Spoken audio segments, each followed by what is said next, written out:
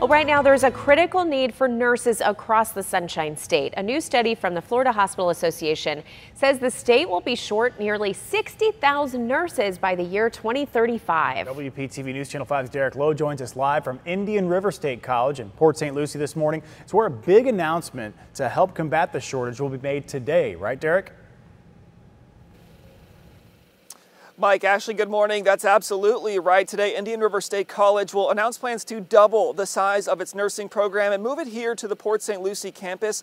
Currently, the School of Nursing is capped at about 300 students. It's also located at the main campus in Fort Pierce. The multi-million-dollar investment will help transform classrooms into state-of-the-art learning centers with simulated clinical settings. The college president, Dr. Timothy Moore, says 99% of nursing graduates at IRSC are hired upon graduation, and that this expansion will continue to help staff hospitals in need of healthcare heroes.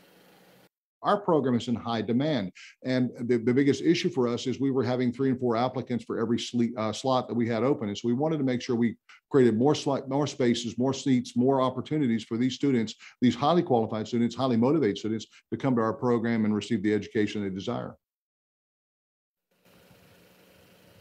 And that groundbreaking ceremony will begin here at 10 today. Will feature renderings of these new state-of-the-art facilities. Dr. Moore says that construction will begin next month and that it should be completed by next fall. Live in Port St. Lucie this morning, Derek Lowe, WPTV News Channel 5.